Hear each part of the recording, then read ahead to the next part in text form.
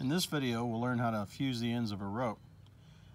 Ropes that are fused are those that are made out of plastic or some material that can be melted. And the reason that we fuse ropes is because they start to come unraveled after a while. Here's an example of an unraveled rope that'll continue to unravel, continue,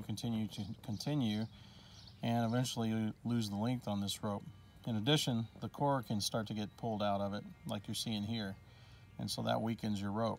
So what we're going to do is, we really don't want to try to melt this entire length of cord that's coming out of the rope. So what we're going to do is we're going to take a pair of scissors and we're going to cut off the end like so.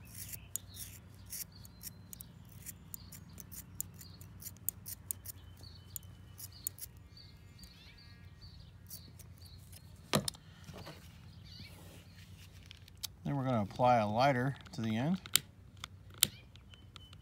And instead of catching the rope on fire, we're just going to kind of try to melt the ends of the rope a little bit, just by applying a little bit of heat. Now sometimes these things do catch on fire, and that's okay, but the fusion will stop the unraveling.